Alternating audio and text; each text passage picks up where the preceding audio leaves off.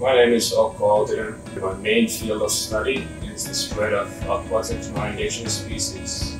So the last couple of years I've been involved with a working group on ballast and other ship vectors, and the main focus is the shipping related introductions of non-indigenous species, which include mainly ballast water, ballast sediments, as well as biofouling.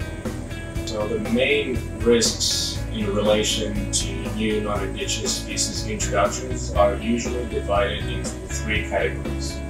So we have human health impacts, which can be spread of diseases, some infections from harmful algae.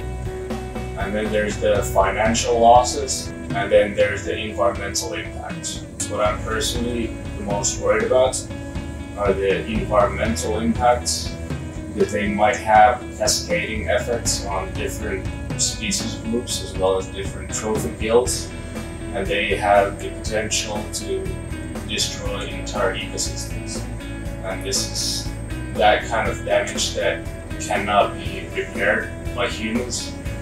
Sometimes nature finds its way to fix it itself, but if this does not happen, then this is something that is completely irreparable. In the monitoring cruises, we monitor the chemical, physical, and biological state of the Baltic Sea. I do hydrographical analysis on different water parameters. Then in our summer cruise, I also take samples on benthic animals and do the species identification.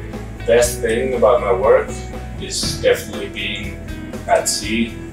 Phones are not working. I enjoy that there's no internet. I always look forward to getting back to the sea.